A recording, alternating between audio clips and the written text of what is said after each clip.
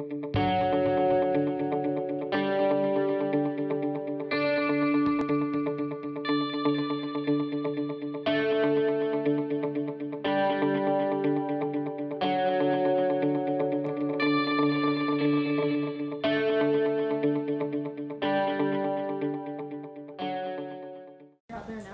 right, good evening. We'd like to welcome you out to our Planning Commission for January.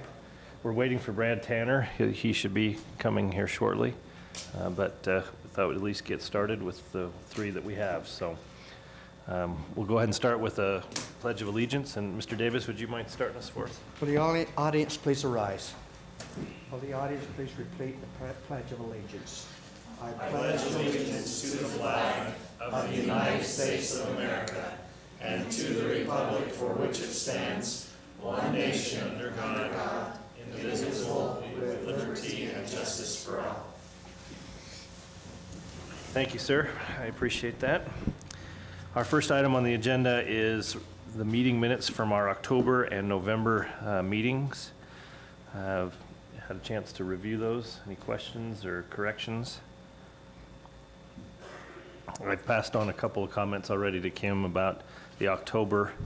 It shows me as being absent and yet calling the meeting to order and inviting the Cub Scout to take the pledge. So if we can make those corrections. I don't know if that really matters. It's not that big of a deal, but otherwise I'm missing from the record. I think that was the night you ran the show.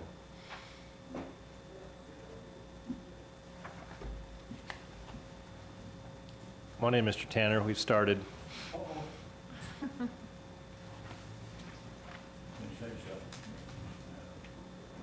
We're just reviewing the meeting minutes really quick for October and November. I don't have any other corrections other than that. So,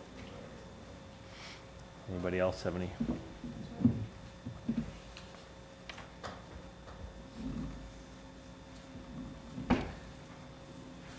No comments. I'd entertain a motion with regards to the meeting minutes for October and November of 2017.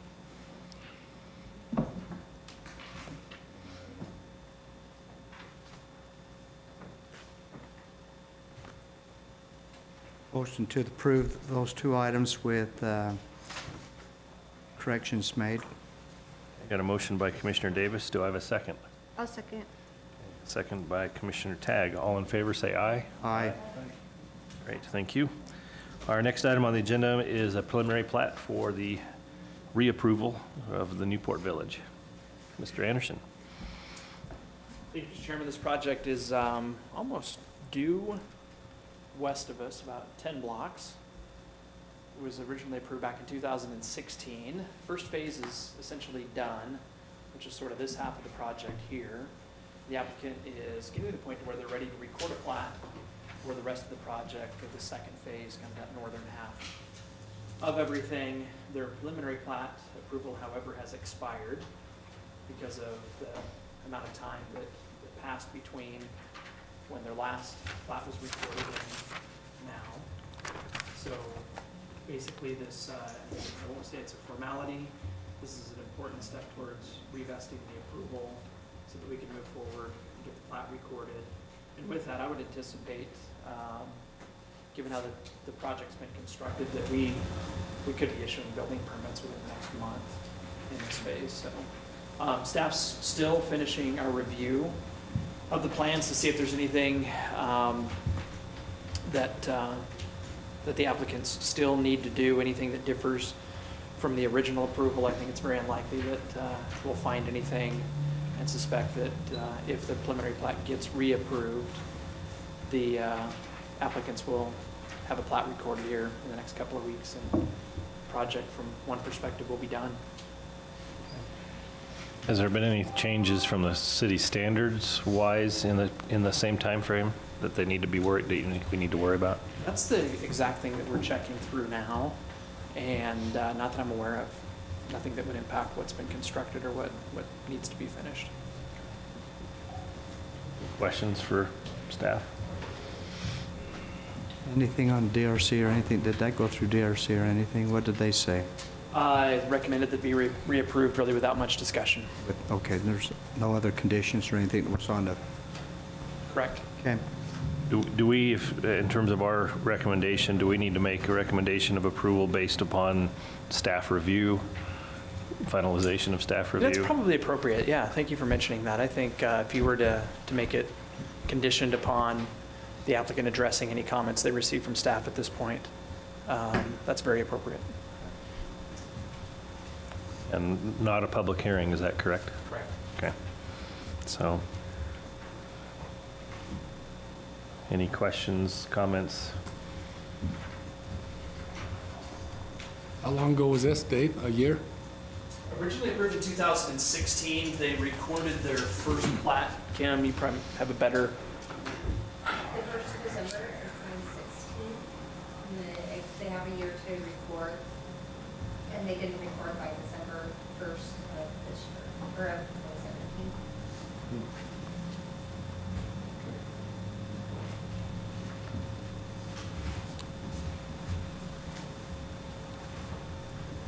Is the staff report you have in here is the zone change and preliminary plat, but all we're doing is the preliminary plat, is that correct? the original approval addressed both of the different requests at the same time.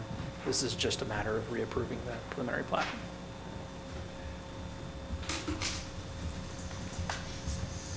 Gee, I'll make a recommendation that we recommend to the city council reapproval of the new Port Village preliminary plat with the conditions from the staff. We got a motion by Commissioner Davis. Do I have a second? I'll second that. Second from Commissioner Tanner. All in favor, say aye. Aye. Thank you. Item number 3, conditional use permit for an alteration shop. Mr. Anderson.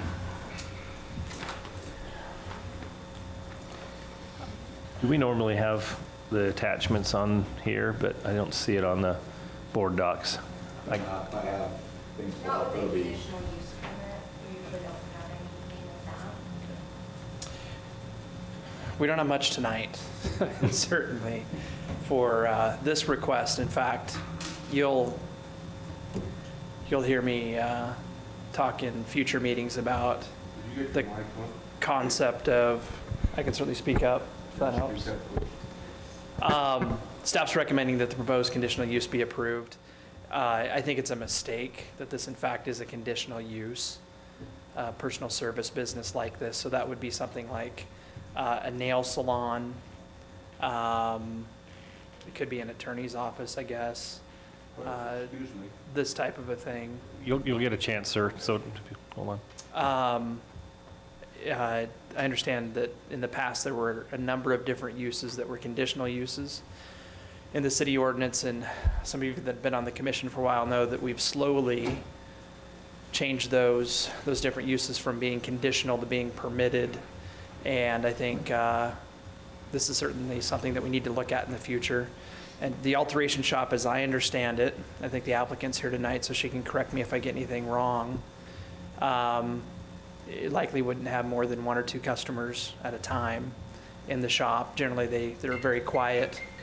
They, as I just mentioned with the amount of customers that they might have, typically don't generate a lot of traffic or otherwise create the kinds of impacts that typically we try to address with a conditional use, which is why, again, I don't necessarily feel like it should be a conditional use. However, it is. We have an applicant that would like to locate in this building, 8th North and 1st East, basically. And the Development Review Committee reviewed this proposal, and simply put, we recommend that it be approved without any conditions. And again, in the future, we'll do some cleanup work on the code, or at least we'll talk about that. And this would be one area where I think we can make some improvements. Can you define what an alteration shop is? So I know what, I just want to make sure we all understand that. And again, I think it'd be good maybe to invite the applicant to get it right, but it's my understanding that it's essentially a tailor working, so this is alterations to clothing and that type of thing, sewing activity, not any particularly heavy machinery or that sort of a thing. I've been in 1 or 2 of them, but haven't spent a lot of time in alteration or tailor kinds of shops, but That's my understanding. Basically. Non-conforming for that area? No, it's an allowed use In that zone. in the commercial office zone, Okay. but it is subject to having a conditional use approval. So that's why we're here tonight. That's why there's a public hearing. But if approved, it's a conforming use, not a non-conforming use. Are there conditions outlined in the code that they have to meet? Sometimes there are, but not always. It's kind of an issue of semantics here a little bit. It's going to sound more technical than I want it to. If it were a use subject to conditions, those are the situations where we have premeditated specific conditions that have to be met in order for specific uses to be allowed in different zones in the city. This is not that. This is simply a conditional use, which means there are not any predetermined conditions, and it's simply up to the Planning Commission, with you acting as the land use authority, on conditional uses to determine if you feel like there's anything that's necessary to impose in order to mitigate any foreseeable adverse kind of impact that the use might have. So What are the other uses in the little development there currently? Are there others? there are, I think it's primarily professional office types of uses. I know in the project, There's a dentistry, there's a psychology or something. There's a couple more that are similar to that. American National Insurance, Small Business and Accounting Tax LLC, that one, dentist. Endodontist, professional plaza, what would you be proposing that, or what's it, that everything could be in there? So its current zoning is commercial office, correct. okay? And that this is a use that's approved within that zone, and unless we feel like there's some conditions based on the use. What other kinds of uses are conditional uses within that zone? Can I borrow that? Sure. Does that answer your question, sir? Yeah, I'm on the board of that Spyglass, I'm one of the owners, so, we are concerned about, what the different things going in there. We already have, problems with creative signs. They, bring in so many people with big trucks and high traffic area. They use up all the parking spots so we have a big concern of this. Well, we'll have the applicant come and kind of talk about her operations and that kind of stuff, so. So they just, for a zoning, for that area, commercial office, there's probably a list of 20 businesses that can go in there without question. Is that correct? 11 types. And they wouldn't even have to come here, right? Correct. Yep, we just issue a building And permit. anything business that's license. outside of that is kind of what we're talking about. And there are 8 uses that are outside of that potentially could be allowed in the zone with a conditional use approval. Okay. And to clarify, the opportunity that we have as a city with conditional uses, it's not a matter of saying no to it as a conditional use. Again, they're allowed uses. It's simply a matter of being able to impose specific conditions on the use. So that is really what we're here tonight to talk with you about, and what might make sense. Would it be helpful for me to touch on that? Even better. So on the screen, you have the 11 uses that could happen regardless. So a vet clinic, nursing home could go there, medical dental lab, clinic, emergency care facilities, and so forth. So, okay, there's something question. So number 1 under the subject to conditional use permit is an emergency medical care facility, but it's also under permitted use. That'd be something just to make a note. I don't see anything for professional offices there. Number 9 is Number 9, would that be considered, yeah, it would be a professional office. Yep. So again, it looks like there's a little bit of overlap between the two. Even item number 3, medical and dental clinics, is also in number 6 there, so. So where does this one fall Professional service businesses there, retail stores number 6. Office supply stores, pharmacies when integrated into. Okay. Service, yeah.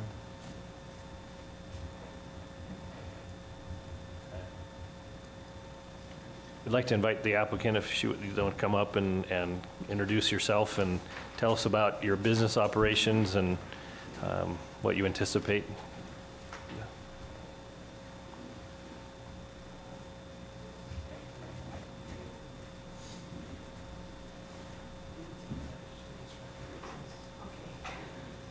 I'm applicant.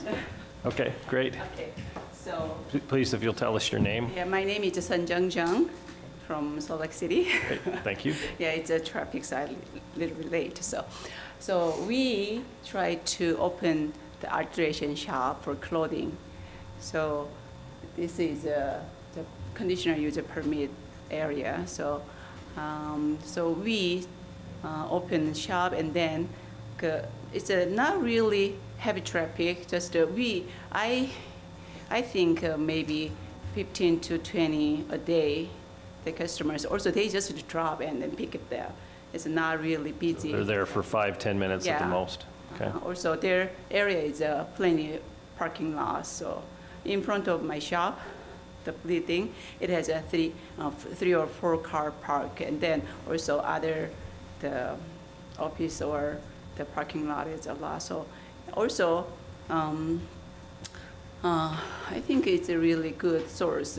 Right now, city is growing, and then the mall is across the street, but there's no alteration shop. So I think it's really convenient and a good source for community.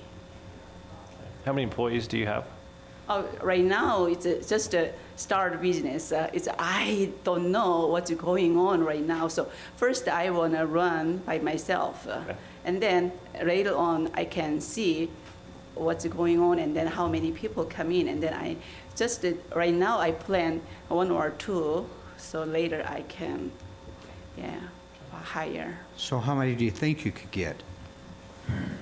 8, 10, Hopefully 20? a lot, but maybe. So you ask how many employees? How many are you thinking maybe you could hire? Hire. It's alteration shop is not that much big, so I think 1 or 2. And that's it? Yeah, because people come in and then just measure that one and then alter their clothing. Do you have any other question? Any other questions? Okay, thank you so much. Okay, thank you. So this is a public hearing, so I'd entertain a motion to enter into public hearing. So moved. Motion by Commissioner Davis. Do I have a second? Second from Commissioner Tagg. All in favor, say aye. Aye. Aye. Anybody here would like to come and address the commission, ask any questions about this proposal?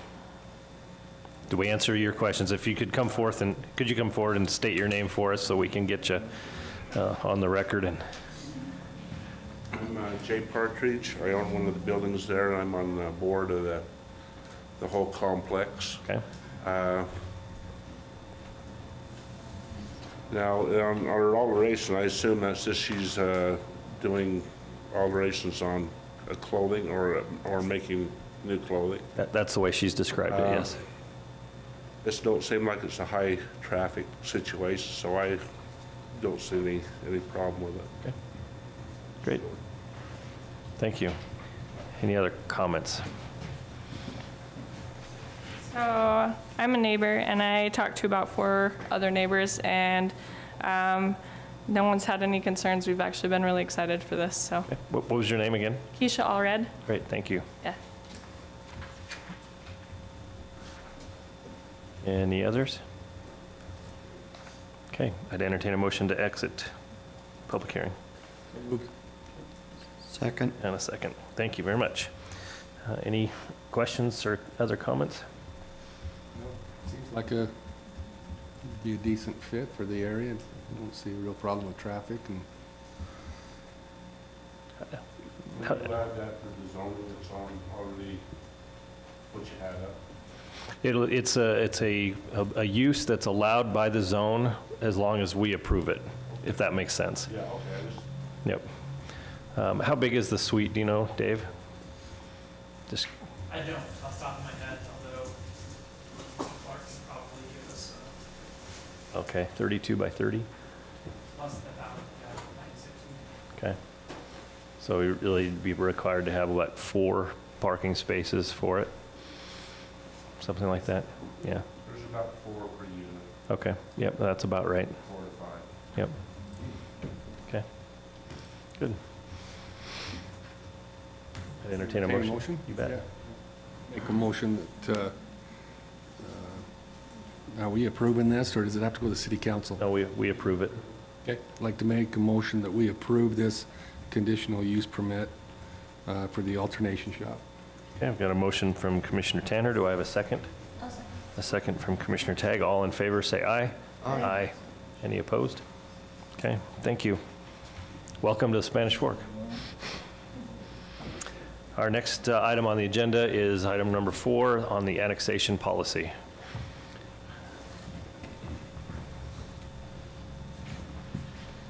There's no change on this from what we discussed last month. Mike, if we don't have a PDF, if you could just go to last month's agenda, in case there's anything that you want to discuss. I'll kind of rehearse the same things that I talked about in December, try to be a little bit more succinct. So, Mr. Davis, I think, was the only one not here, right? So, he's kind of an old pro, though, so I don't think he needs a lot of explanation. Emphasis on the word pro. We're required by law to have an annexation policy. And in short, in 2 different ways, we had a policy, have a policy now, I guess still, that's a little bit out of date. One of the conflicts with our current general plan and different things like that.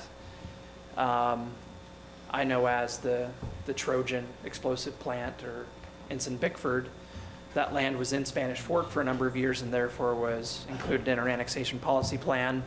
7 or 8 years ago, we did a boundary adjustment with Mapleton, and that land, everything on the east side of the state highway over there was transferred into Mapleton. We never changed our annexation policy plan to reflect that. So that's one change. Another needed change has to do with the construction of Woodland Hills Drive. So if you can picture, this is how I would picture it, how that road comes to our main street on the south end of town. Even better.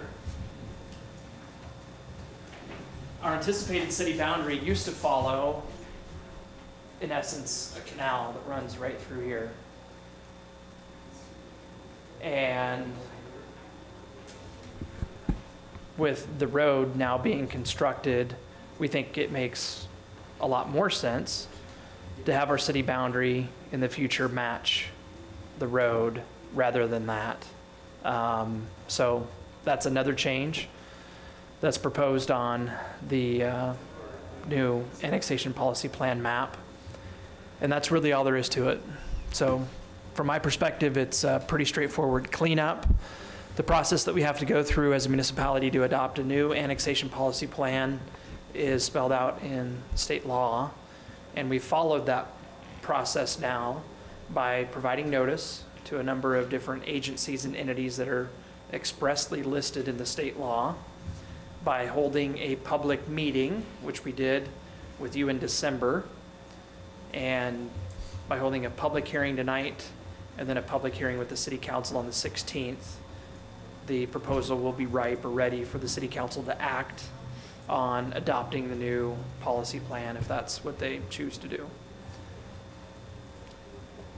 A whole lot for very little real effect in the world, but we do make an effort, usually more of an effort than we have in the commercial office zone, to keep some things straight. That's always embarrassing, and that's really what we're trying to do here, is just keep things as accurate as we can. Is there any change in the language of the annexation policy? There is. It's quite a bit more succinct than it used to be. And I think it's very appropriate with the version that's before you now in terms of the level of detail. I think we have a much better understanding today than we had back when the original plan was adopted by the city, I think in 2001. So it's been 15 or 16 years since it was first adopted, and incidentally, since it was last updated as well. Much of the verbiage in the current plan has to do with infrastructure needs and different things like that, that, you know, many of the areas that that plan was describing in terms of needed infrastructure have since been annexed and developed. So, Do we have a map that shows the boundary as we're going to approve or look at approving or recommending, I guess? I have a hard copy, and otherwise I can describe it. In fact, if you want to go to the general plan, yeah, if you turn that on and then pan out.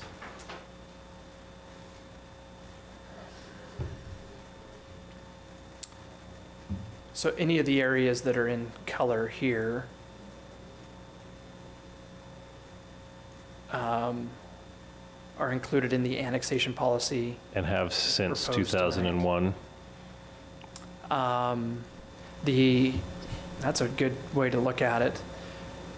This proposal would scale back the annexation policy by removing the Ensign Bickford property over here, and we'd make the addition of what I believe is 3 or 4 acres of land right there.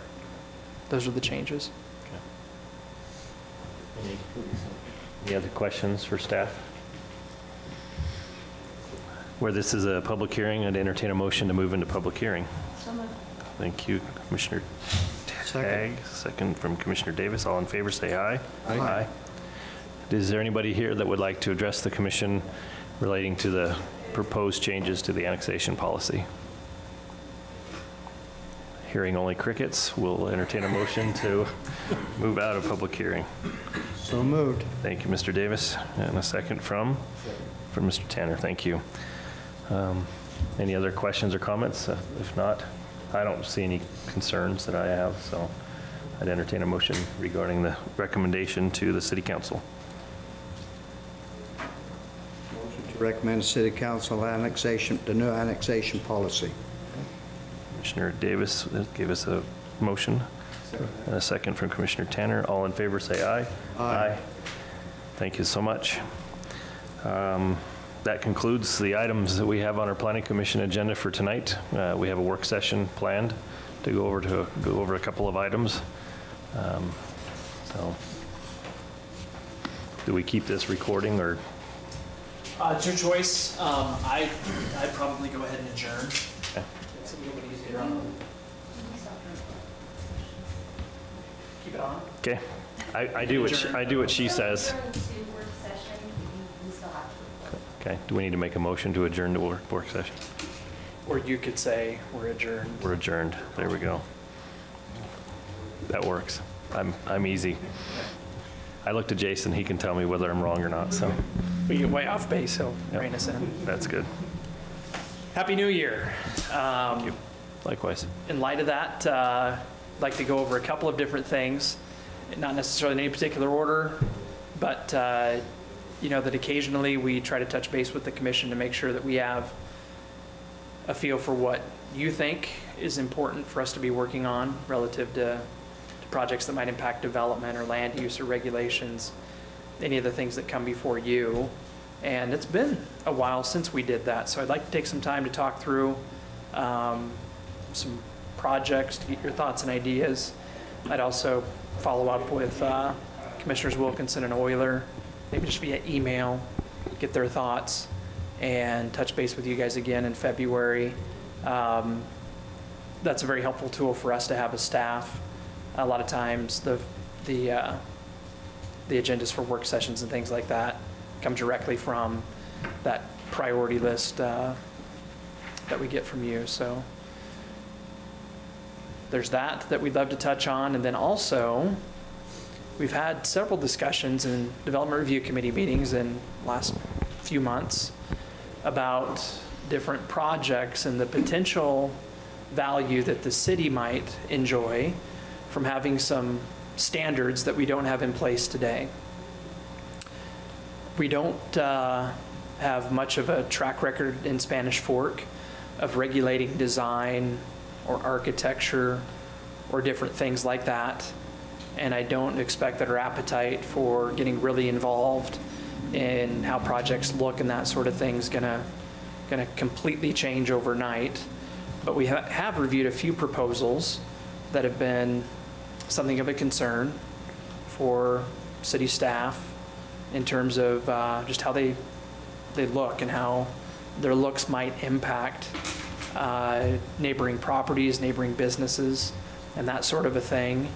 And that's led to us wanting to talk with you about the idea of developing some regulations for design. In this case, talking, I think, specifically about building design, maybe some regulations that would go farther to dictate how landscaping looks than what we have today, and perhaps regulations that might even impact land use in a few different ways. And I'm just going to give you the real examples that we've kind of struggled with. Main Street is a lot of things for Spanish Fork. It's a gateway at several different points to the community. It's an arterial class road, a big road. It's intended in every way to carry a lot of traffic. It's a corridor for commerce, and particularly on the north end of the city, it's a corridor that provides access to industrial kinds of uses. And we've had a couple of different applicants visit with us about doing projects north of I-15, so North Main, where they have proposed to just simply build a steel building. And in each case, they propose to build this steel building as close to Main Street as what would be allowed. And when I say a steel building, I'm not trying to be derogatory or anything, but to try to paint an accurate picture without any embellishment or anything, just simply a steel structure, which has led the Development Review Committee to simply ask, is that really what we want along our Main Street? Or should we require different things in terms of maybe how buildings are designed, what materials are used in constructing buildings, and some of those sorts of things.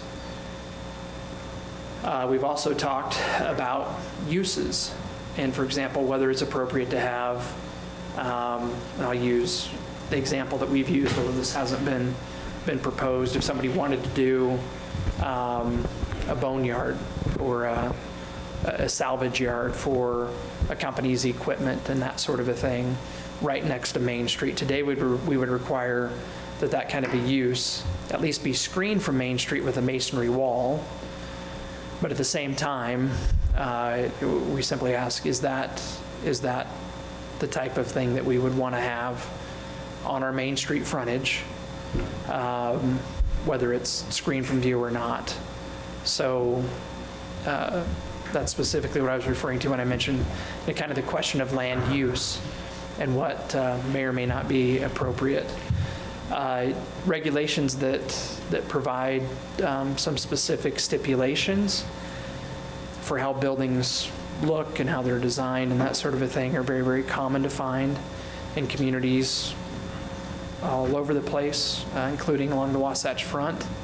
Again, we've got a history of trying to avoid getting involved into that kind of regulation. And I guess that's maybe where I would start with the commission is, what are your thoughts on having some requirements for buildings? I don't really want to get completely into the weeds tonight, but rather maybe to get some direction from you on whether you think that's worth pursuing. If you think that's worth pursuing, what's an appropriate scope for some kind of design standards? In the DRC meeting, we simply talked about Main Street, but since then, several of us on staff have talked about the idea of, we really have more than one sort of entrance to the city at different locations around the community, and the idea that, maybe we should look at this kind of a project as more of a gateway kind of an approach and provide some design standards for, maybe some other high-profile kinds of locations, not just our Main Street corridor. So again, just kind of general thoughts, and if, again, this is something that you think is worth pursuing, I'd love to talk about sort of the scope, and if we get some direction to move forward, what we likely will do as staff then is do some pretty quick and simple research to see what other communities have put together, try to maybe provide a palette of different things for you guys to look at and consider as options and different approaches to take moving forward, with the idea that if we decide to do this, it's something we'd like to start and finish in a matter of months, rather than to take a year on it. So anyway, does that all make sense? Do you have questions about? Well, you know how I feel, especially with that North Point printing. I think, I don't mind metal buildings in an industrial area. They're great buildings. My concern is that we have a good front on them, a good, veneer on them. I think also we need to have a cushion between our sidewalks and our building too, along Main Street, with landscaping and stuff like that. I think we need to design that, and no matter where it is, whether it's in an industrial area or in a business area, I just think we have to have the look. I don't like a straight metal buildings. I want some type of landscaping and some type of rock work, or that type of work that we talked about in that. But I also think we need to have a cushion, a landscaping cushion, between our sidewalks and our buildings. I was over up on 9th East in Provo doing a little project a couple of weeks ago, and noticed one of the apartment complexes. Man, it came right off the sidewalk. Didn't have any design to it at all, and all the other buildings around it was just beautiful and had cushions, even though they were 5 and 10 feet. But this one came right off, and it was just a sore thumb to Provo.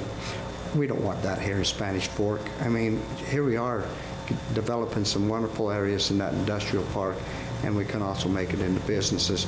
Why goof it up right now? Let's fix it right now as we go, so we don't have that, because they're going to fill in. People they want it right now. On the airport, same type of deal. I just think you got to have some type of a cushion between sidewalks and your building, and a fine veneer on your buildings. I really do.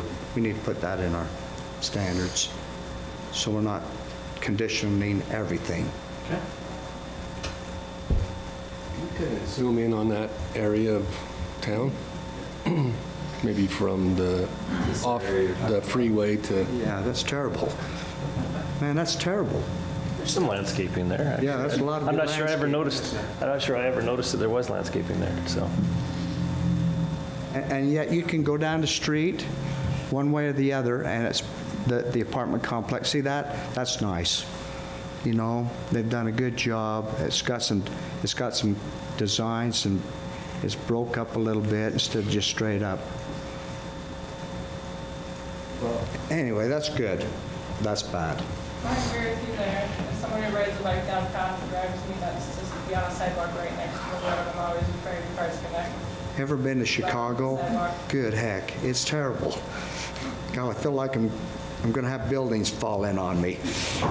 We don't want that. I mean, let's have some openness in our. And today we require setbacks, and we require park strips. What kind of setback is there in that part of town? It would range from 20 to 25 feet typically, and that's measured from the property line. So typically, you would have the curb, Okay. and this might vary a little bit, but 8 to 10 feet of park strip before you have a sidewalk or a trail. Okay. And then from that outside edge of the sidewalk or the trail, that is the edge that's closest to the building, you'd have another 20 feet of setback at least that's landscaped and that sort of a thing. Well, there's some, First of all, I agree it's time for something down there because you've got a lot of piecemeal of non-conforming to what you just said. Like the old, on 1600 North, where I think it's Turn Community now, used to be the credit union. Yeah.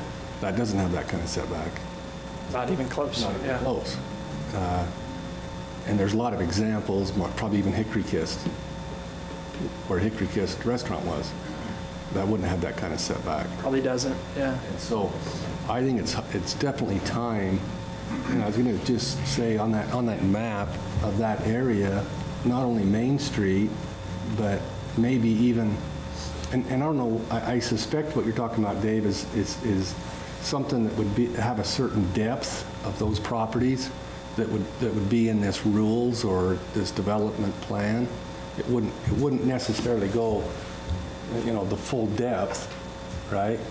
So are you suggesting that, so let's use that piece of property just because it's long away, maybe that's the right depth to say in that depth that way that, on both sides, you need to have those particular requirements, but you could then put up a standard metal building however you want it to look, as long as it was screened or hidden. Right, so as you drive down the road, it's got a nice curb appeal, but you could even do that same rule as you go down these main roads, so you'd have that same deal. Does that make sense?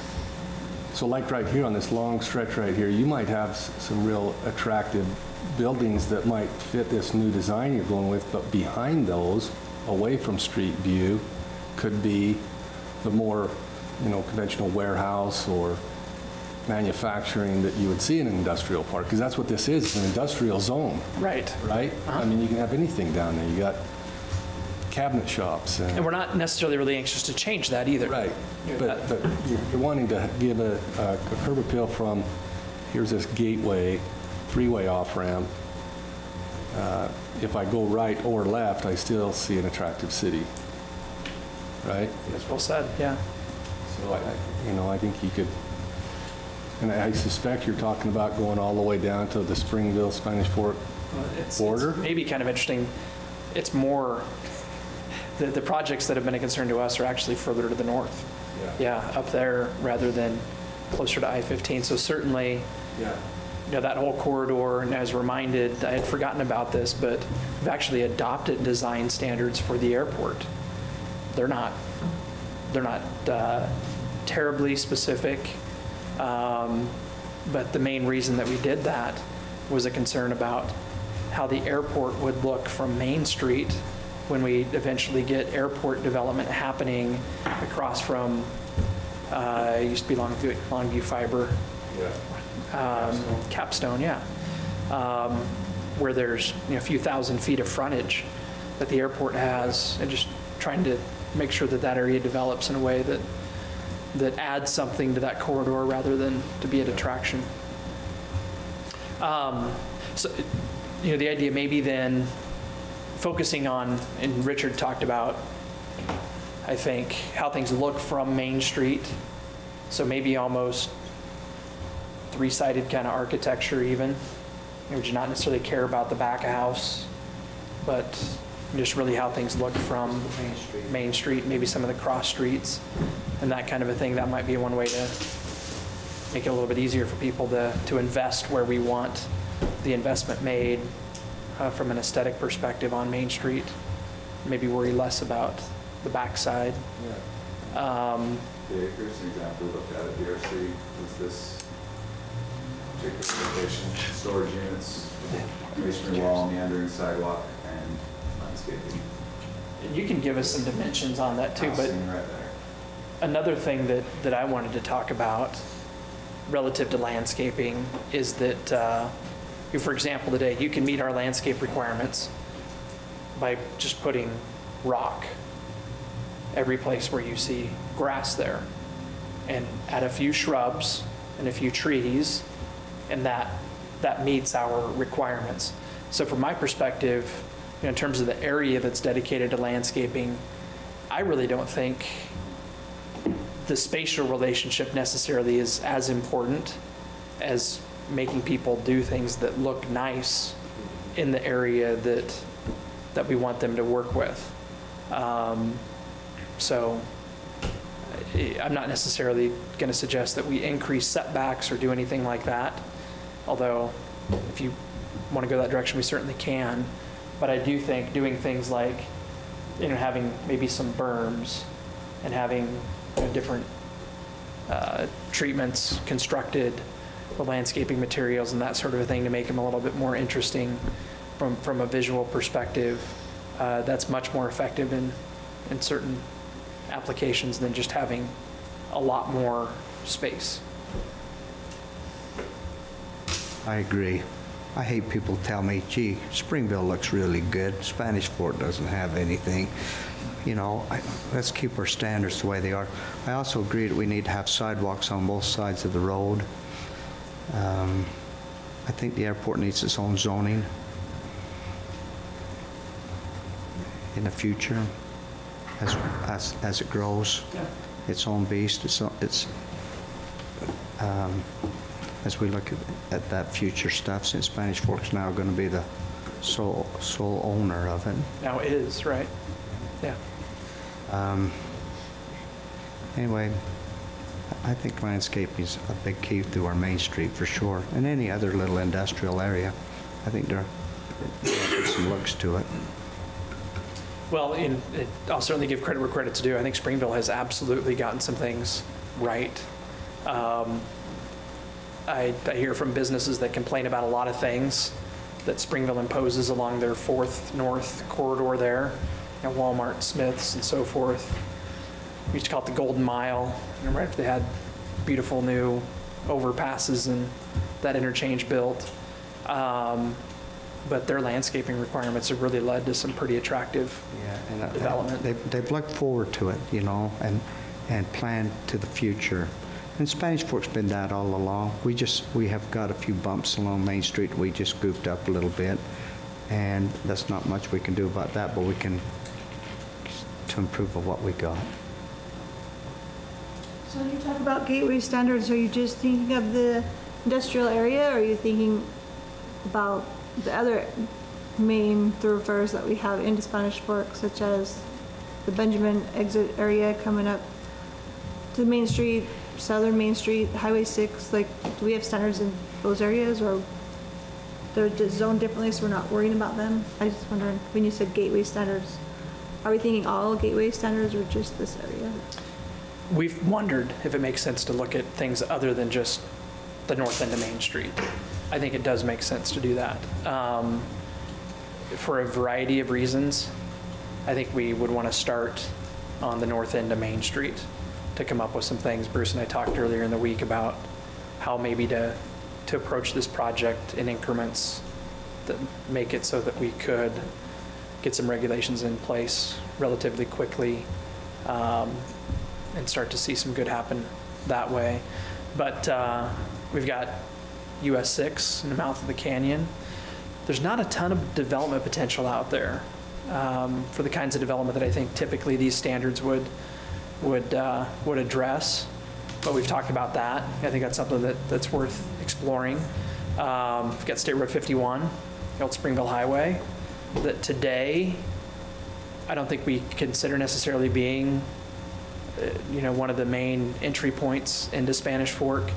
That's going to change a little bit, I think, particularly when Spanish Fork Parkway makes the connection over the railroad tracks, ties into the existing part that's built, and Spanish Fork Parkway, the same thing. And that will definitely be a corridor. I think we'll see that flanked with non-residential development on both sides. So I think that's another area to think about. And on the south end, South Main, I think it's difficult to appreciate how much better South Main Street looks now than it did before UDOT did the widening, for example, before we had a couple of development projects done, something as simple as a convenience store and a car wash and some different things like that. That area has changed for the better in a lot of ways, and I think it's just starting to happen there. And the Salem Benjamin interchange. In my mind, that's part of a project that really deserves some very particular attention. That could be another Canyon Creek, and I think should be. And someday. communication with Salem, coordination, I think, needs to happen there. Which is kind of funny, but Mayor Brailsford from Salem, I think he's probably finishing his last minutes as the mayor right now, but for years, he's pushed us to adopt some standards with Salem that would be identical, in each city. And he has, I think, very sound motivation in wanting to see that happen. And I think Salem would be entirely agreeable to that kind of an approach. So I see a few different ways to approach a project like this. Again, from my perspective, it's that north end of Main Street that probably is the most pressing need. I'm not trying to put words in anybody's mouths, but I'm not hearing anybody say don't, Yeah, I'll throw in my 2 cents just because you and I talked, but so that others know. But I see the first step is kind of defining our zones of where we're talking about. The North Industrial area could be the first zone. Then there's a gateway zones. There's historic Main Street zone. There's Main Street commercial zone. And there's what I just wrote down as Rodeo Town zone, down by the arena and the Rodeo Town. I thought, well, maybe that's something new we can start working through. So define those zones and then prioritize those zones on, work projects that says, okay, we're going to start with the North Industrial, then we're going to go to the rodeo zones, then we're going to go to the gateway zones, and then I think the other Benjamin exit, other projects could build off of kind of the concepts that are developed through that process. I do want to encourage that we, in this process, avoid styles. I don't think it's our place to define whether it's a Tuscan design or a French villa or whatever, whatever design styles. I have worked in cities where I could choose from 4 or 5 different styles. So it can be Tuscan, or it can be Craftsman, or it can be, so I think we want to avoid that. But I think, bulk and mass and those kind of general concepts are good. Materials, I think, is a good conversation to have. Because I'm certain most people don't want to see an all glass box. I mean, we talk about a metal building. Right. It's really no different than an all glass box, All stucco, right? I mean, or one big stucco box. Yeah. My question I have, if one question is enforcement and review. Do you envision the Planning Commission reviewing adherence to these standards? Is it a staff review? Some cities have, Santaquin City has an architectural review committee that review that. Provo City has an architectural review committee. I'm just curious what your thoughts are on that. There's value, and as an architect, there's also, it's a pain in the rear to deal with that side of it. So. And I'd certainly like to get your thoughts about that. The easiest standards to come up with are ones that are kind of broad, and it's subject to the approval of some review board.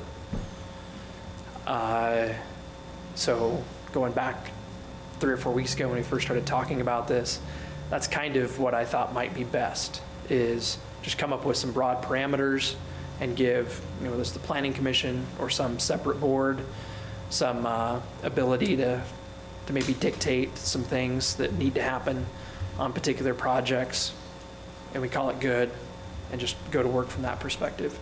That's easy on the front end, a lot harder over time to administer. It's a lot harder to be consistent with that kind of approach. So I think the best approach would be come up with some hard and fast rules and put those into play, and not leave it up to any particular board. Make it as objective as we can, take the subjectivity out of it as best as we can. So maybe it's just a matter of our building official pulling out the design standards, measuring them up to a set of plans, and going from there. I agree. I hate design building anything. You know, if it's in our standards, the applicants come in and they know what they've got to do. It makes it so much simpler and so much right, instead of us sitting here building everything before they get it up. And just to add to that, I mean, I think sometimes there's value in sort of taking baby steps as well. And for me, that might be the equivalent of a baby step.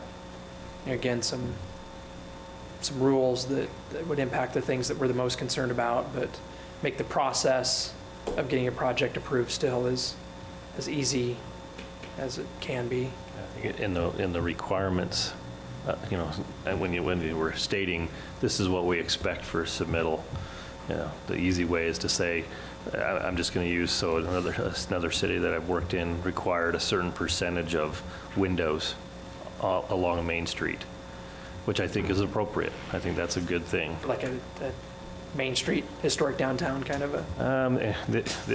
Yeah, I mean, certainly that was where it applied as well. Where I'm at now, where that project wasn't in their historic section, just along Main Street.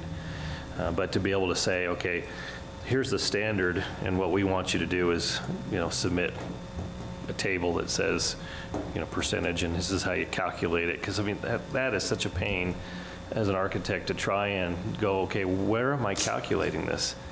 You know, is the wall, is the square footage of the wall up to the top plate, or is it up to the eave, or is it up, you know, what is that area? So some of that kind of clearly defining how we want to calculate or how we want to evaluate that would be helpful for not only design professionals, but I think for staff as well, to be able to say, okay, yep, check, they've got that. Yeah. Everybody likes predictability. They want to know that if I do X, I'm going to get approved. Staff likes that. People get mad when they're surprised and when their expectations aren't met. You know, those are two things that seem to generate some friction occasionally with different people that we work with. So anytime we can avoid surprising people, we'd like to do that.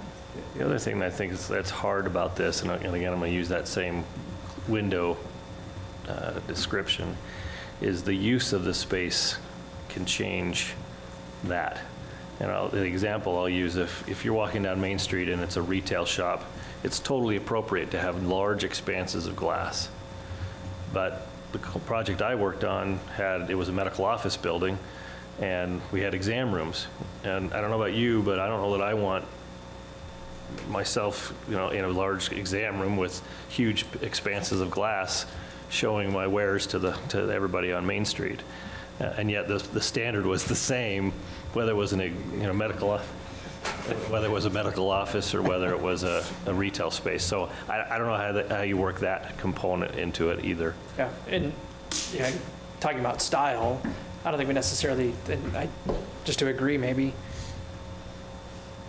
we don't have a role in dictating what style somebody chooses to follow, but being somewhat genuine to some kind of an approach to design, I think makes sense. And when I've seen this more than a few times, cities, for example, require windows in certain places where you just can't put them.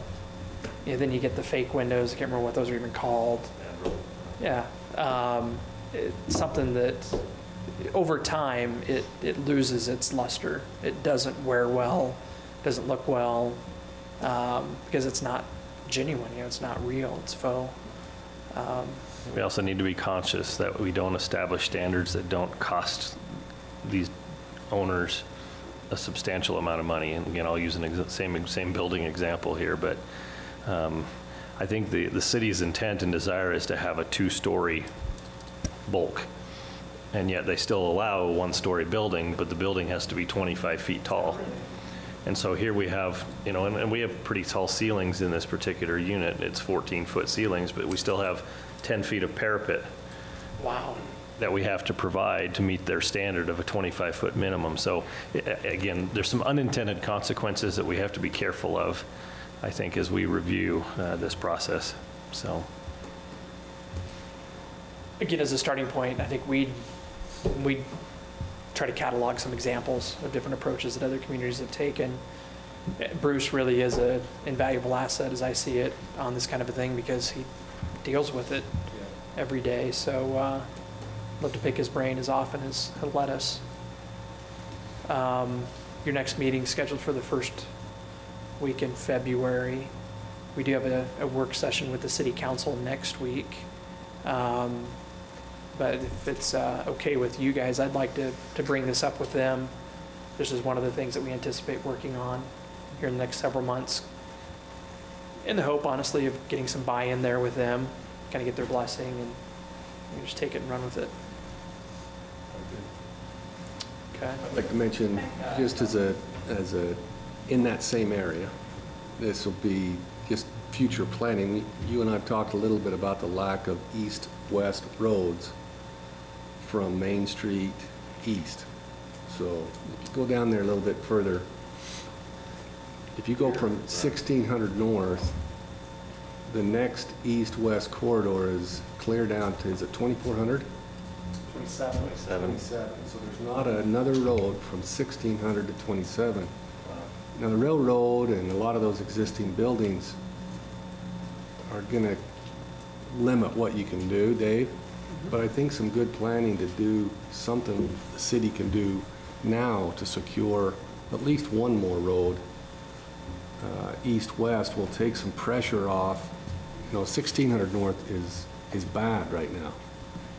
And Where are you guys at? I can't.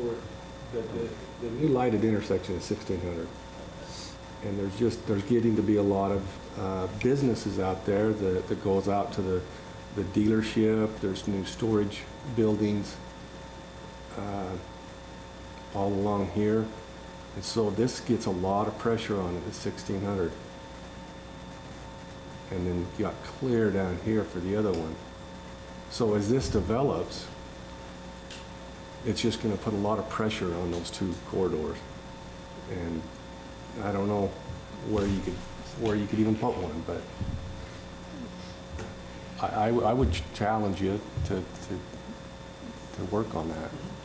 I have a comment that might fix that. I think a lot of the traffic gets impeded when people are trying to take right turns into businesses or right turns into streets, and I think most of them are going to need their own right turn. Come on up and talk. Okay. I think a lot of traffic gets stuck as people are trying to turn right into businesses or onto other streets. And I think if there were, if they had their own turn lanes going right, that it would help a lot with traffic and the flow of it. So, and if there's some space between the lanes and the sidewalk and the grass spot before the sidewalk or whatever, that's gonna give you some space in case you actually do have to add another lane to that road someday in the future. So. Thank you. We've talked with our engineering department about updating our transportation master plan, and that potentially is a 2018 project. The question that you raised is one of the things that we'd ask. Typically, we hire a consultant to review things, and that's one of the things that we'd ask them to focus on. How can we get one or maybe even two additional connections between those two roads? And honestly, I feel just as strongly about making a connection in that area that actually could work, which might have the effect of making 1600 North Main worse. But if we could connect the east side of I-15 to the west side of I-15,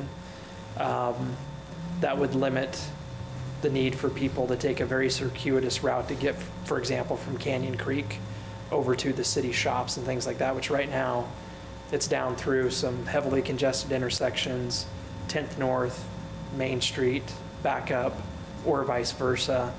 Are you talking about that underneath that bridge where we went on that field trip that day? That's our best chance to do something. That's right. Yeah, it's called Williams Lane there, yeah. It's not very wide, though. It's not very wide, but it works. And it would work better if it were asphalted and that sort of a thing. And, you know, again, relative to to 1600 North, I if think that's even worse without. it would something. today, unless you had some other connections too. So, I mean, you're absolutely right. We have, And probably on, even down here on the west side, you know, there's,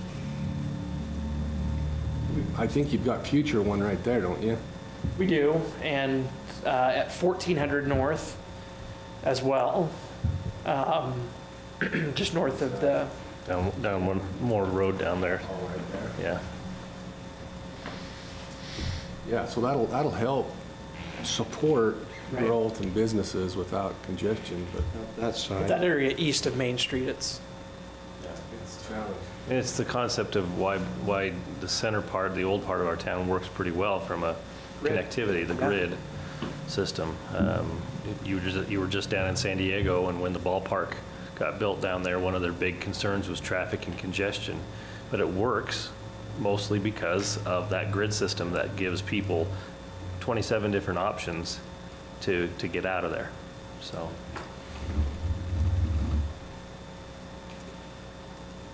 Okay, cool.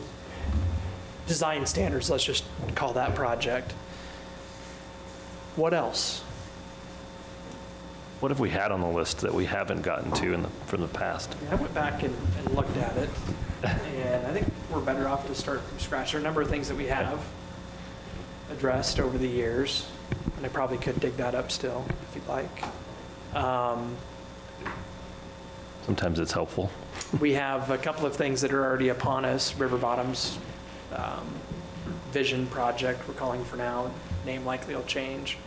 That's something that different capacities you guys are going to be maybe heavily involved in.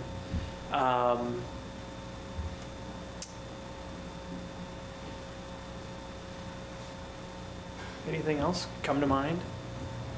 Any zoning kinds of issues? Any pet peeve sorts of things that you see in developments that you'd like to see us review? Any things about the community, for example, Kevin, he did some research on his own with our GIS guys, just relative to wanting to understand more about how we're growing. How many permits do we issue for single-family homes versus townhomes and that kind of a thing. Stuff that I think's really interesting, certainly good to know. And we certainly could leave this fairly open-ended tonight as well. As thoughts come to mind, shoot us an email collectively. We can kind of construct some things that way. One of the things that's been come to my mind from time to time is the comment, I think, is it Tyler Cope? Is that who used to be on the planning commission and Talking about the Reese Apartments, he came to that who when he came? about that. But he made the comment, he says, we've done a pretty good job of planning for one component of the growth in our city, but not particularly density. And so I think that's a conversation that I think is worth having. Again, it's that age-old balancing act, right, that we've talked about between wanting to maintain and be this cute little quaint city that we love, but also recognizing that Salt Lake County, or Utah County, excuse me, should be the size of Salt Lake County in the next 50 years. So where's that going to happen? And I'm sorry, we can't just turn our back on it and say it's not going to happen here. I don't think that's a realistic thing. We have to do it smartly. So I think that's part of that conversation. The opening of the Reese School, you know, what we talked about from First East to whatever, Third East, and from First West to Third West, rezoning and making that a higher density type of area from like 8th North to Center Street, you know, that type of deal. Have a public hearing on something like that and talk about it. And coming off of Main Street, you know, that would open areas for parking and things like that for businesses off of Main Street and things like that too, along that First East, maybe even close up some of those roads. And anyway, just some. So what you're saying is look at the general plan and maybe think about adding areas for higher density. On them areas, you know. That's a tough one, but it's easy to see the need for that. That becomes If you're gonna tough. start jumping up a high density, that would probably be where you start, especially if you're gonna give it to the Reese School area and start to go that way. I can see developers buying those smaller homes through that area and building an area like the Reese School's going to get through those areas. Anything happened on that, Reese? Yeah, Is I know. that- The applicant is getting ready to move forward. They've submitted some things, not necessarily everything. They need to move forward. Site plan as well. Okay. So we'll be reviewing that. I don't know when you'll see it, but One thing I'd be interested, how long has it been since we did the CPAT project? it'll be Has it been 3 years? 3 years in May. I just think it'd be an opportunity to revisit that and kind of review what the recommendations were and kind of see where we are in that process. And, you know, I just don't want that to get shelved and collect dust. I think there was some pretty valuable stuff there, and I know there's things have happened as a result of it. But just be curious to know what.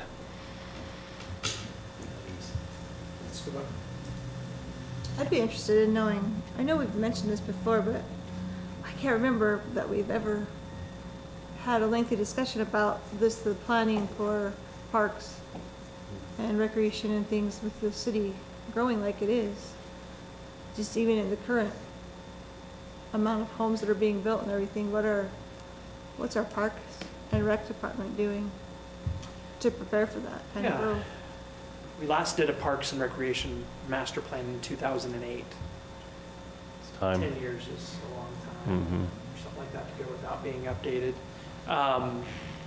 I thought when we had the work session, geez, maybe 2 years ago, where Dale Robinson came and talked about plans for parks and that sort of a thing. That was good for me to hear. I felt like that was helpful for you guys. Is that something we have, are the master plans incorporated by reference into the general plan? Is that how that's technically done, or should it be more ingrained in the general plan? Yeah, ideally, everything would be bound in one volume, all of the different, I'd call them elements of the general plan, transportation, stormwater, et cetera, dealing with all of the different services that the city provides and land use. All chapters of one document. For a variety of reasons, things just haven't evolved that way for us here, so they're very individual, each of the different elements of the general plan.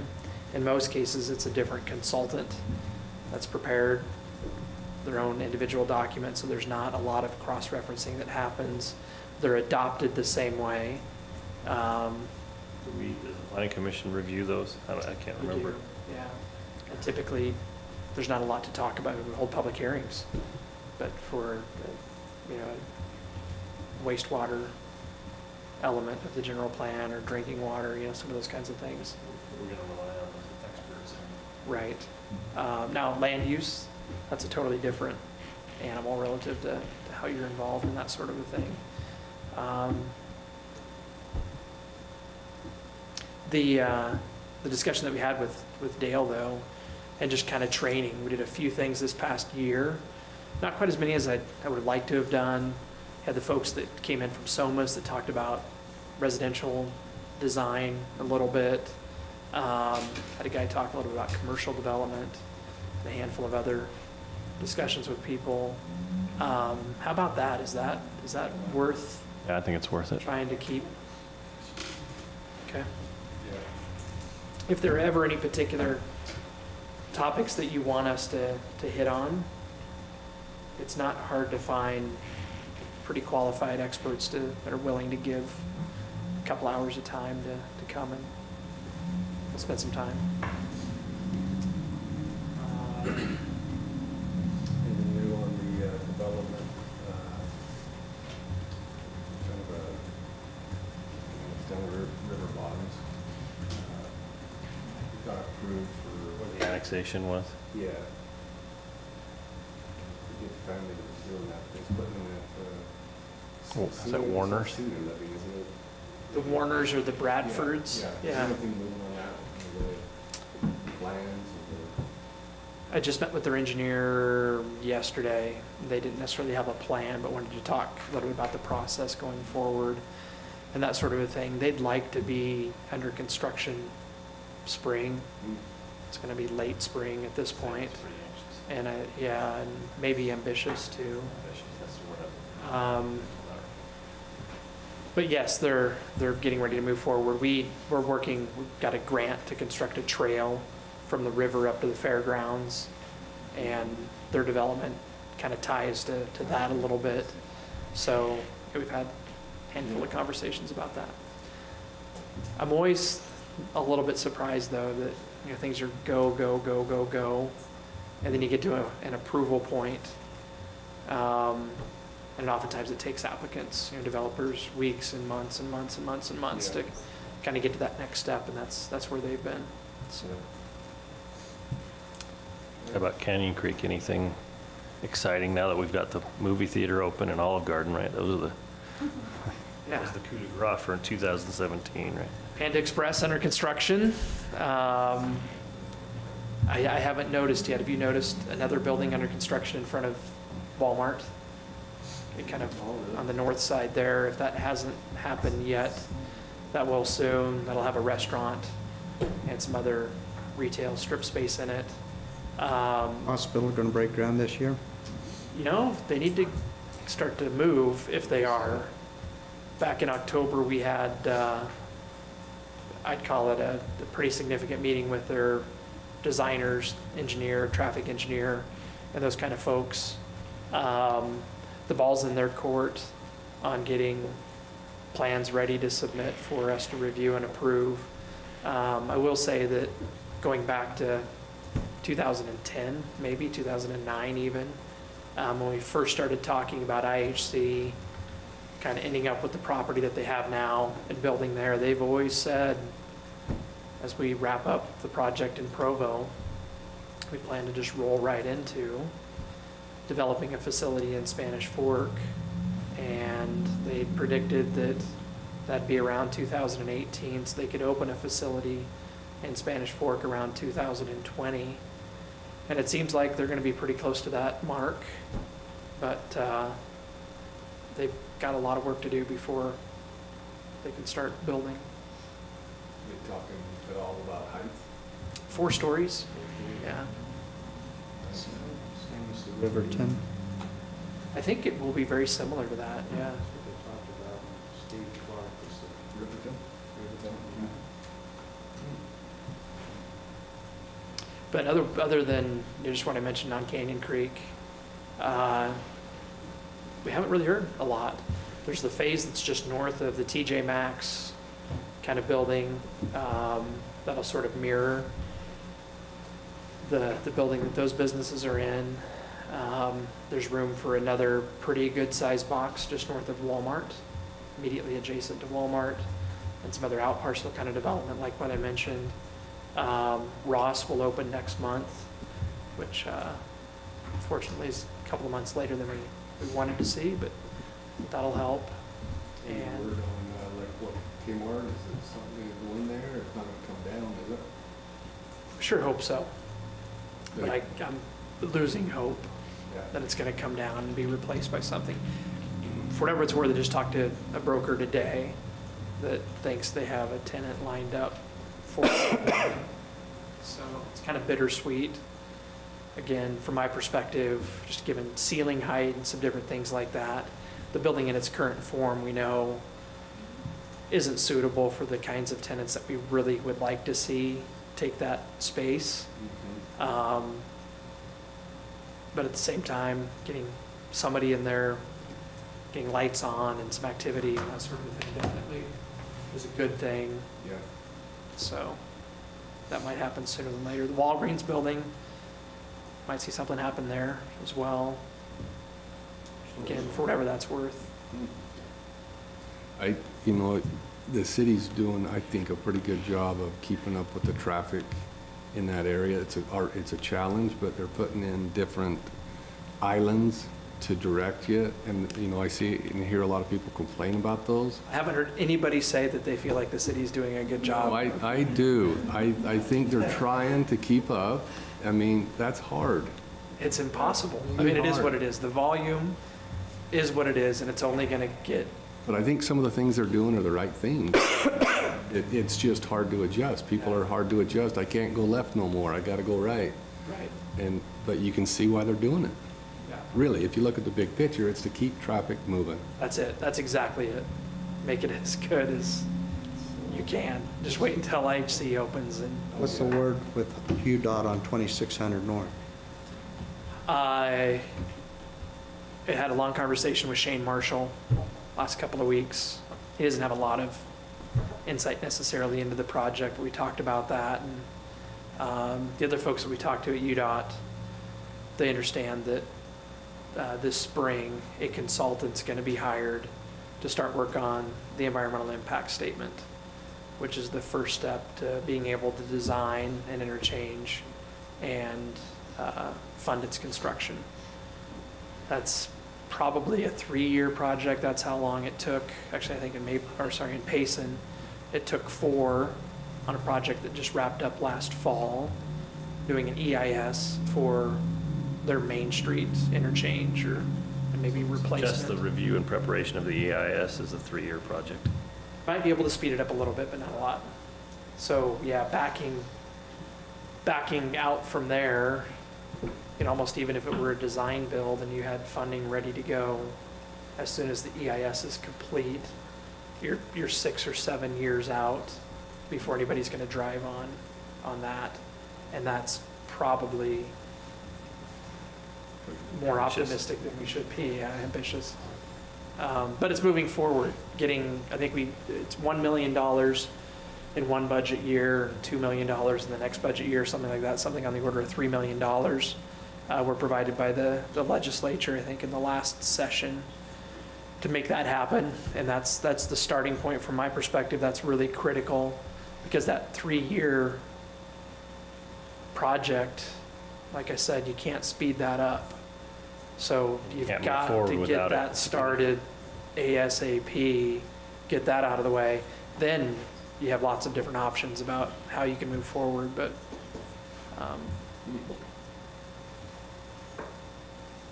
Any other questions or queries? Anything else from you, Mr. Anderson? just real quick, so design standards, river bottoms, we'll be talking more about river bottoms, I think, next month as well. Maybe general plan, looking at places for higher density. Maybe some areas or some of the neighborhoods that kind of flank Main Street, CPAT review. I'll go back and brush off my list of topics for training. See if any of those are particularly interesting for you guys. And just in light of kind of this conversation, we'll work on doing some kind of a development update, maybe more regular than we've done in the past. And like I said, I'll reach out to Mr. Wilkinson and Mr. Euler and see if they have anything they want to add. And if anything comes to mind for you guys, likewise. Yeah, I think it's good to have kind of a living list that there's some ebb and flow to it. And I'll talk with the city council about that next week as well. That's it for me. Thanks. That, we will adjourn our meeting for January. See you next month.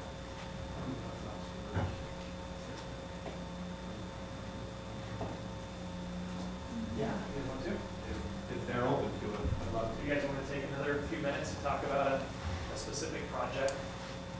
Sure. So I would put this in the category of concept plan. You know, sometimes we bring things to you just to get your thoughts and ideas.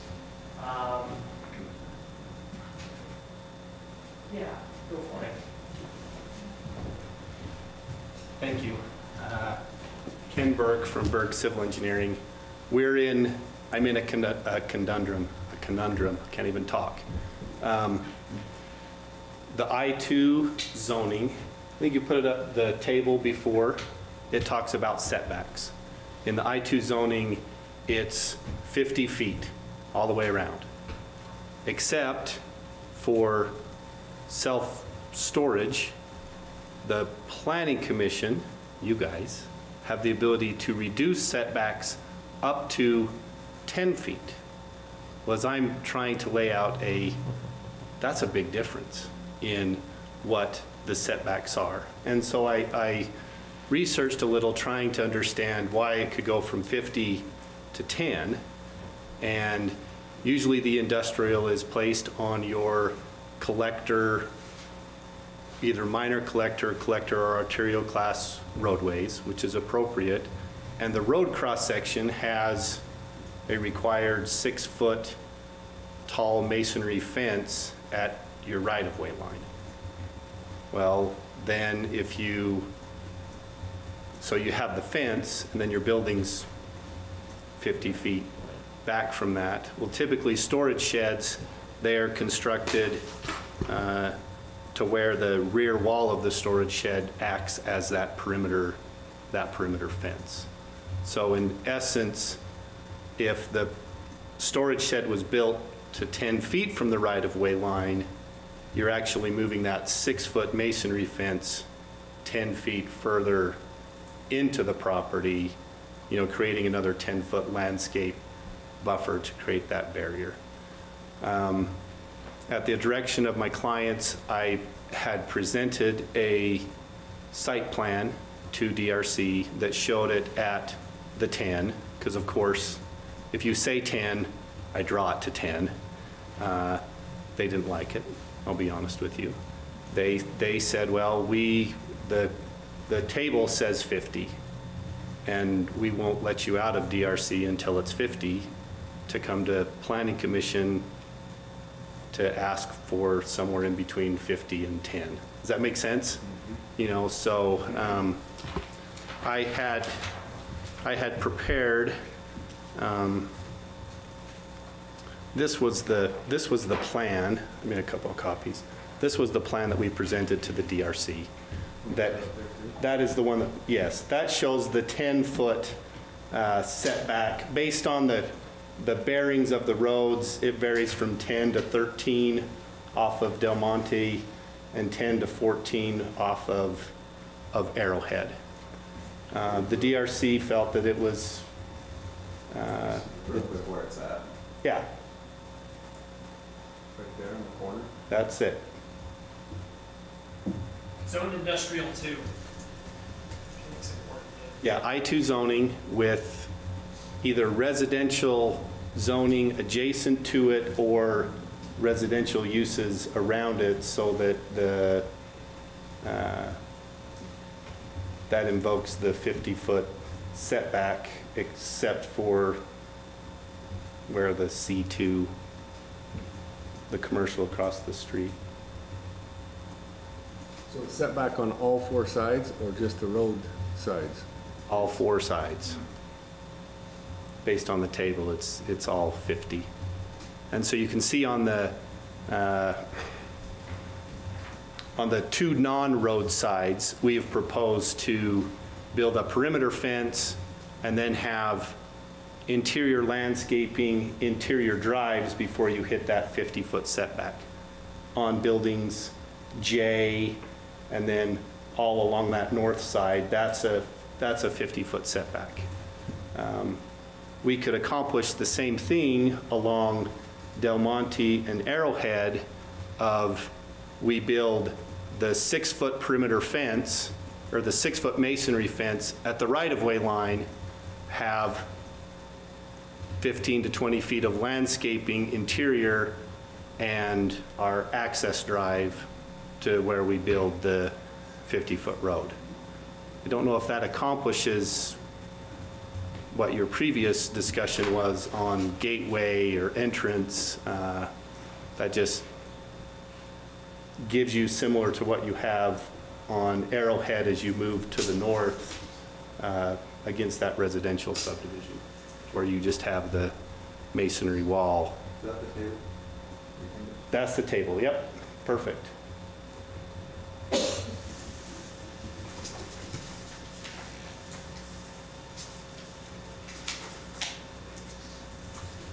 So I guess my request tonight is more of just a, what are your thoughts on, is the reduction,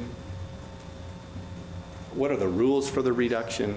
What sort of reduction would you like to see? Is it 25 feet of, we don't want the right-of-way fence. We want 20 feet of landscaping. We want 15 feet of landscaping. Those are sort of my questions. And those were the questions we discussed with DRC.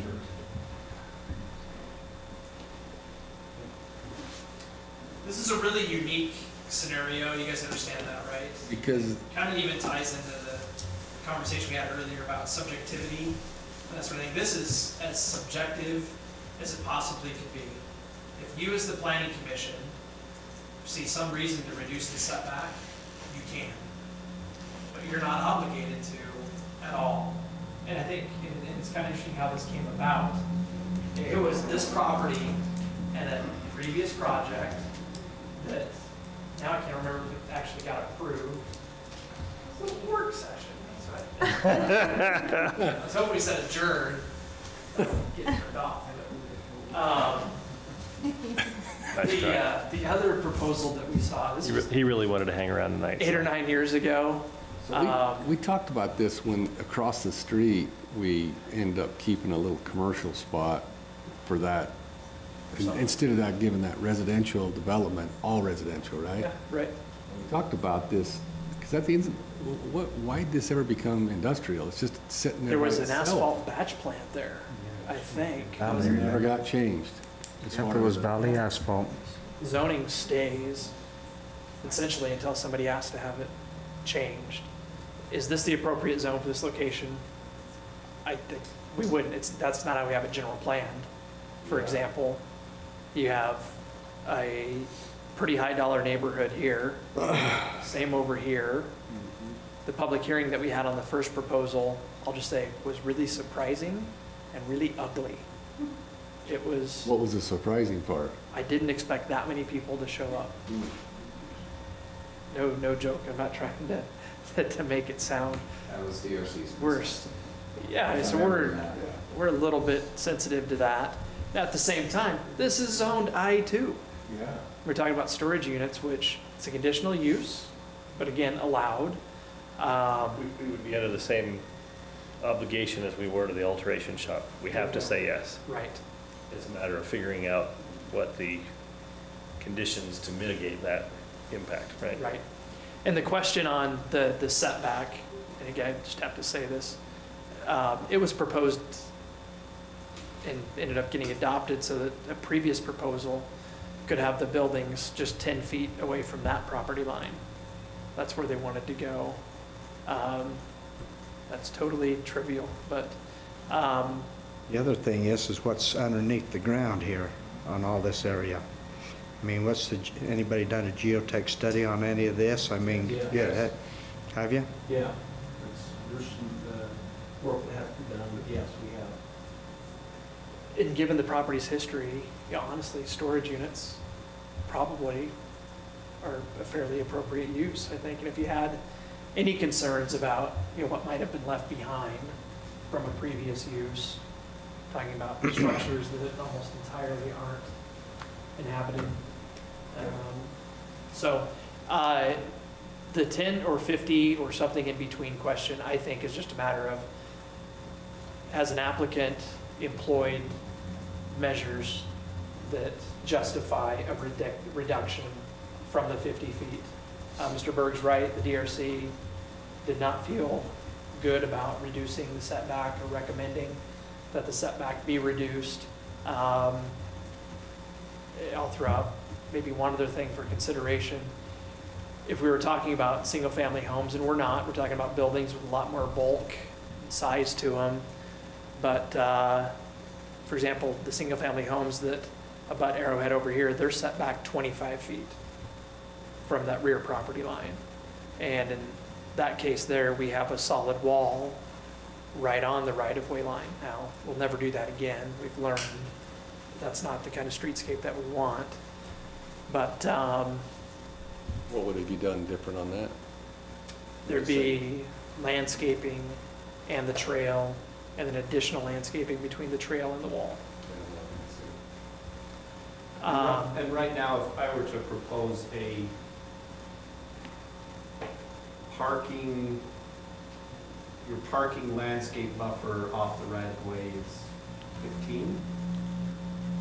If we create, Actually, if this was developed 15. commercial. You're right, yeah. So from the right-of-way line, I'd have 15 feet of landscaping, then I would have a parking lot, and then I would have a commercial type building that would meet your 50-foot setback.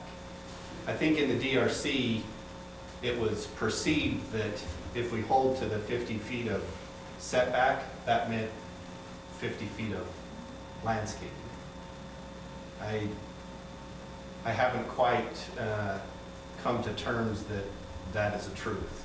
You know, we would probably design portions of the project differently to maximize that space, whether it's parking or other interior roads that would meet the building setback at 50 feet, but not site planning, access drives, parking.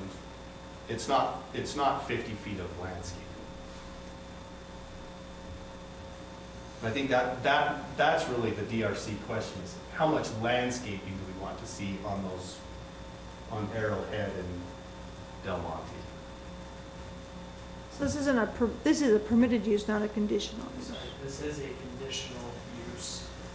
So what kind of conditions can we enforce on that then? How much landscaping they have, how the landscaping looks, Okay. lighting, hours of operation. Well, I'm just gonna say that because of the area that that's in, with the housing and everything that's around it, I think 50 feet is reasonable. Because I don't think that's fair to those landowners to do that to them, but that's just my opinion. I kind of touched on this earlier. Is there any value in talking about what's in the landscaped area versus maybe just focusing on how much landscape area there is? I'm not trying to argue one way or another. It's going to sound like I am. So I mean, what it looks like instead of worrying how much distance it is. Maybe instead of having 50 feet, it's 25, but you've got more trees, you've got things that are more interesting, you've got stuff that's going to create more of a screen for the building wall than you might otherwise have, and those kinds of things. I mean, I think it would be worth a site visit for this, because I think there's some specific conditions that would impact, I think, how we approach this. Because the grade differential from Del Monte Road to these properties is pretty significant. It drops down quite a bit. So the impact of this on these residences is really, in my mind, how they drive by it, not necessarily how they live it. Does that make sense? Because I think there's enough of a grade differential. I mean, I don't know what it is, 40, 50 feet? I mean, it's something like that. Probably Clark and Thompson and the first two houses in as it dives down. Right, those are the first two, By yeah. the time you get to Flowers, they're down at the bottom. Yeah. So I think the way I would see it is trying to figure out an appropriate streetscape through here, recognizing that there's already quite a bit of drop and change there. And maybe that 25 feet, I don't know what the magic number is. Right. So. Can I touch on another thing too, just while we're at it? The design of the building itself with the wall, in my mind, that's another way to justify a lesser setback if it's not just one Well, I mean, big continuous. So the picture you showed us earlier with that landscape and that wall, I'm talking about the elevations of basically. Yes, I have that too.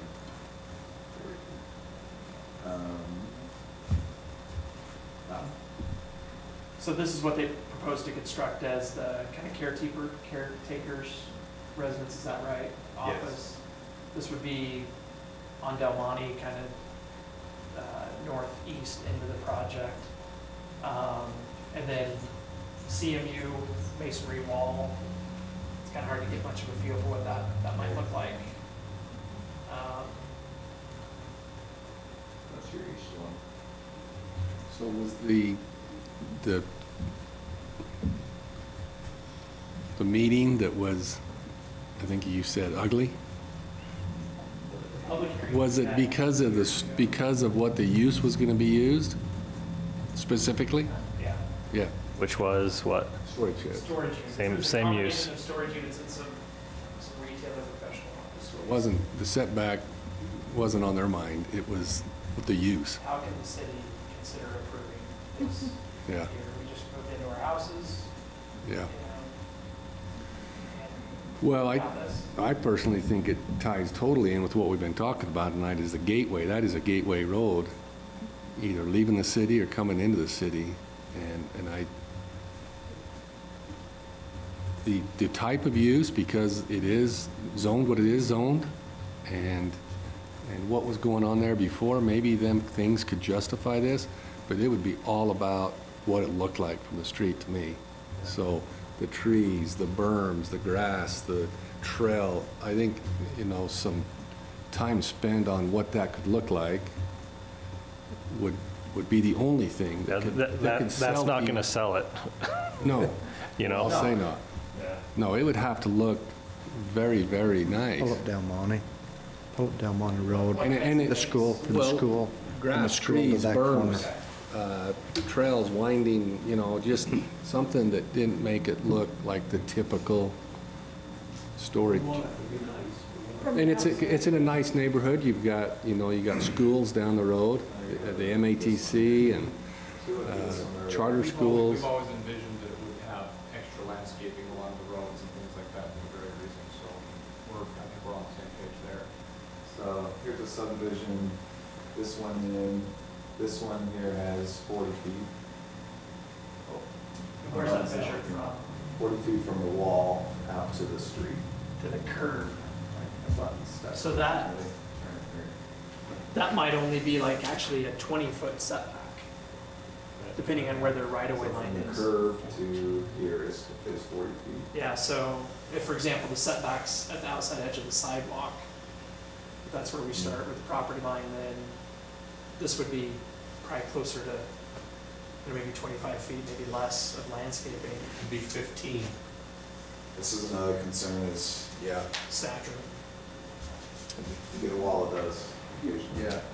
Could you create it for whether? But here, don't they rent in there? Isn't that part of? I thought somebody said that, maybe. Yeah, it was they do just- rent in here, But still, it's just having room for people to so.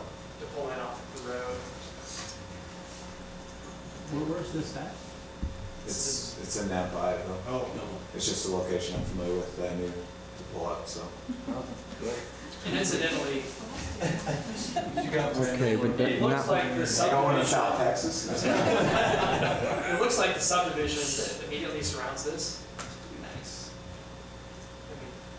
So it's not a low-end kind of neighborhood, certainly. We designed and built one in Park City that involved quite a bit of landscaping and facade. It was, you know, quite a skeptical group there, and make them happy. It can be done. I mean, I guess like the sense I get from listening to our conversation is that we probably won't go to 10 feet, but we probably won't require 50. Is that, so we're going to be somewhere in between, and I think somewhere in that 20 to 25 range, I'm guessing. I'm trying to pull out. I heard 50. Sorry. Well, I guess that's true, yeah. I'm just sure that. Thank you for reminding me of We'll that. see. Yep. I got a question. You don't need to come up, it's all good. Well, He's gonna flash the sign out. Yeah, that's, can yep, you bring up the floor plan again? the site plan. Site plan? I got 45 screens here with this stuff. Yeah, There we go. okay, can I borrow somebody's pointer? But There's one right there on the,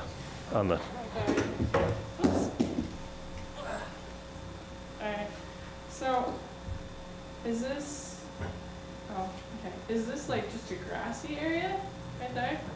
So that you Yes. get the 50 feet? So and then this is your wall, right? Yes. So, I'm thinking this is kind of ridiculous, for a storage unit area, because if I were going to a storage unit, I would want to be able to turn around a truck in there, and having grass in there, I always thought grass kind of looks ridiculous at a storage unit, because they're a storage unit, and grass is maintenance. But I mean, I can understand like a 50 or 40 foot or whatever on the outside edges of it, and you want to have a nice sidewalk and whatever, so people can walk past just fine and get around town.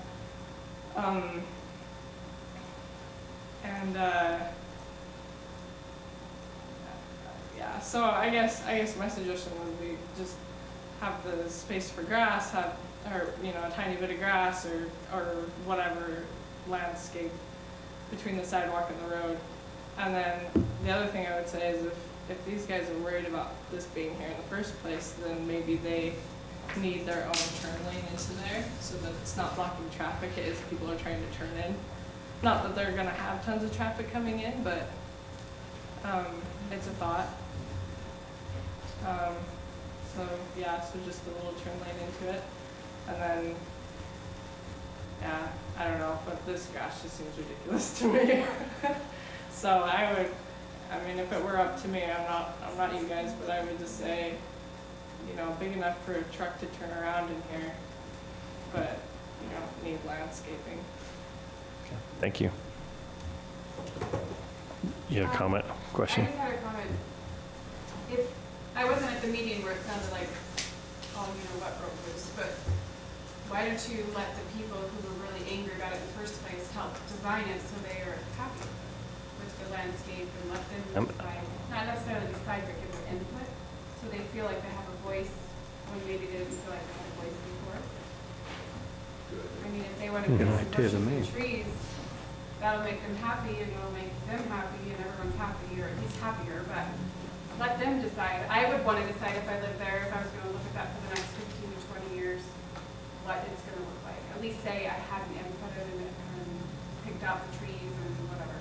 And that doesn't seem too hard, but it makes them feel needed and wanted. Okay, thank you. Any other comments? They can look good from the outside, dressed up. I know there's one down in St. George on Dixie Drive that's got Swiss.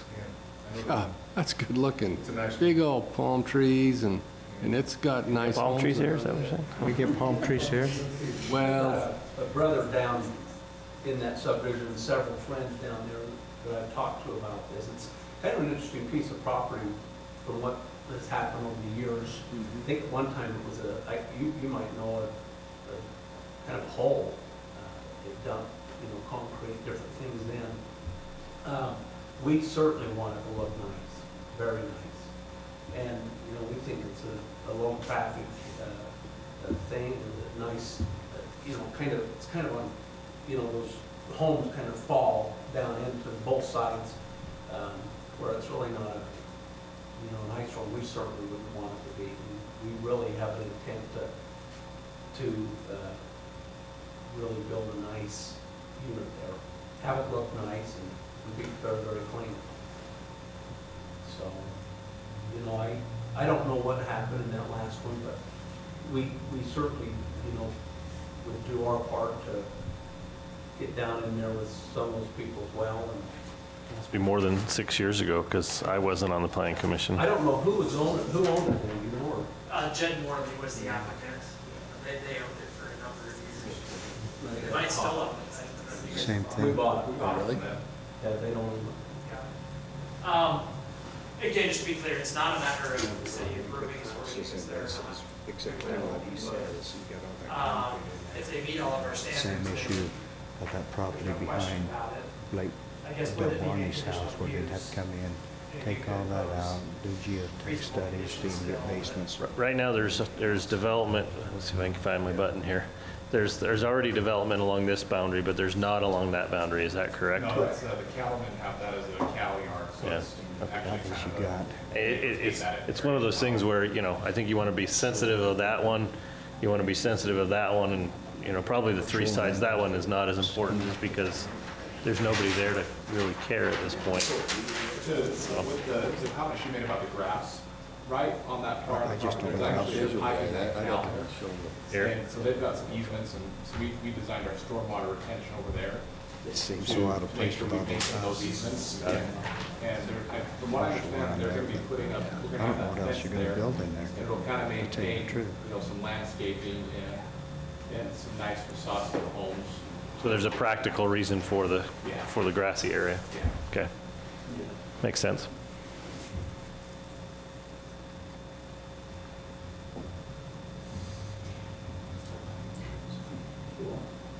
Was that helpful? Maybe? I guess this is your warning that something is coming. The storm is coming. No, just kidding. No, yes, it's helpful that we will come with a plan that shows the buildings meet the 50-foot setback. You can have some elevation views and some Real color cut, and. Colored landscape plans would be really helpful. Color landscape plan. We'll try to make That's it- going to be your best sell to the neighbors or Yep. anybody else. It's going to look Right. good. And maybe if you had a couple of options too, you wanted to keep it kind of loose. Honestly, I could see a way that they could design it to where you would like it a lot less with a 50-foot building setback than with a 25-foot maybe, let's say, building setback. Yeah. Just because of how different things are arranged. Yeah. And I appreciate that we're not hearing an ultimatum here or anything like that, but, that's, I guess maybe why I feel like exploring some options What- that might be. What's the zoning further up here? It's rural residential and right immediately, and then where we've got the MATC and the school, what kind of setbacks do those guys have? Business park, I don't know right off the top of my head, but it's industrial too, right next to that. That still is undeveloped, Okay. that other I-2 to the north. I think it's general plan, mixed use. Yeah, probably. So business park is a 25-foot setback. I mean, I think if you started there, not be any closer than 25, something I would entertain. And in my mind- Along Del Monte at least, and then maybe it's a bigger one along the gateway that we've been talking about tonight, so. Anything on trails or anything going along there? There's a trail that they would There's a construct. 10-foot trail master On plan Arrowhead. for Arrowhead. Is that a meandering trail, or is that, Stop meandering. You've stopped meandering, okay. All right. A little bit of Okay, thank you all. Good luck. that. Thank you. All right, and with that, we will adjourn.